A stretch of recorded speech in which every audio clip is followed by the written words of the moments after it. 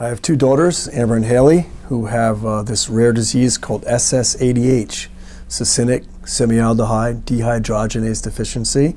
They were the 5th and 6th in the United States of America to be diagnosed with it, and there are about 400 patients worldwide that have it. So it's an extremely rare disease, and we have all been together and part of this thing called the SSADH Association. As many families as we can get together to act as a kind of a coming together point. As for the disease, it definitely affects mental capabilities, memory.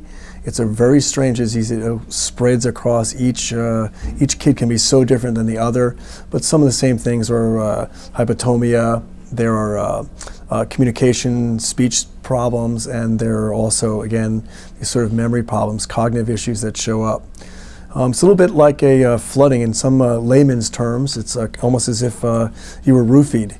If you got roofies and you forgot what happened, the short-term memory is kind of just erased. Sometimes they'll remember things from a long time ago, and sometimes they'll just remember something that, they can't remember something that happened 5 minutes ago. So it's kind of a mix of kind of a roofied Alzheimer's thing in many degrees. So, that's been our life. My girls are 24 and 22. They're happy. We have a great family. We work together with them. They do all kinds of therapies, play piano, guitar, swim. They take some acting classes. They volunteer at theaters. So they're very active. That's not true for all the kids. And so there's some very different stories involved. So it's really important from a parent's standpoint that those stories get told.